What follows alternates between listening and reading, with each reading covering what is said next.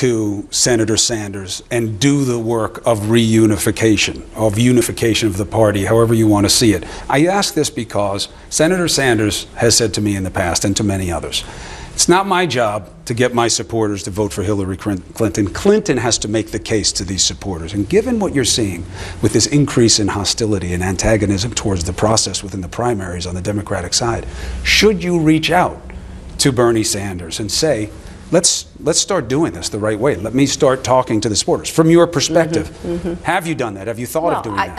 I've said many times what I've just said to everyone, including his supporters. And I am absolutely committed to doing my part, more than my part. But Senator Sanders has to do his part. That's why the lesson of 2008, which was a hard-fought primary, as you remember, is so pertinent here. Because I did my part, but so did Senator Obama.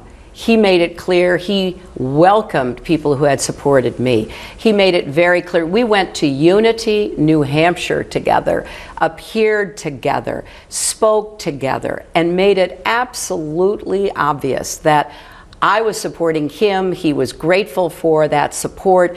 I was reaching out to my supporters. He was telling his... You nominated Senator Obama at the convention. I did. And Bernie Sanders is saying he's going to fight all the way through the convention. Well, it's different. He has to do his part to unify. He said the other day that he will do everything possible to defeat Donald Trump. He said he'd work 7 days a week. I take him at his word. I think the threat that Donald Trump poses is so dramatic to our country, to our democracy and our economy, that I certainly expect Senator Sanders to do what he said he would. Any thought to your making the first move and reaching out to make that process happen now as opposed to months from now? Well, we've had lots of conversations between people who know me well and support him. But not directly?